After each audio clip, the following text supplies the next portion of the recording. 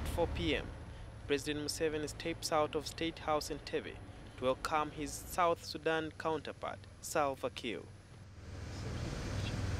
The president of the youngest country in Africa, which attained its independence on 9th July this year, was received with a 21-gun salute before inspecting the guard of honor. South Sudan, which has a population of 8 million people, is still grappling with numerous challenges that require cooperation from its neighbors. Among the challenges is security inside the country and at the border points, with Uganda being the nearest neighbor.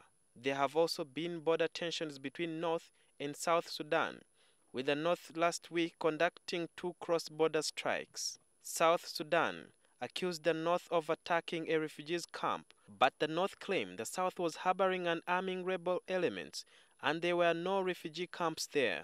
Also, another issue is bilateral trade relations, which need to improve after Ugandan traders raised several bottlenecks in the recent past. The issue of the fight against Al-Shabaab is also likely to transpire during the talks, and it comes after President Museveni just returned from Kenya on a similar matter.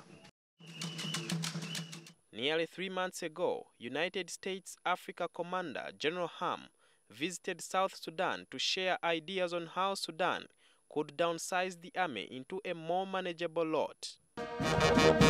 Salva Kiir, who was accompanied by several delegates, among them was the Minister of Defense and Veteran Affairs, John Kong, and SPLA Chief of Staff, General Halems Hoth.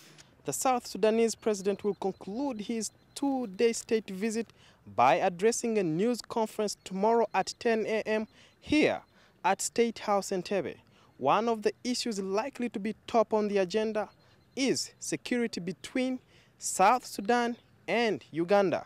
This comes at a time when Uganda is struggling to end the existence of the LRA rebels led by Joseph Kony with the help of the U.S. Army. Critics say that concerted efforts between the two countries is really paramount to ensure that happens. Sudil Biarhanga, NTV at State House Entebbe.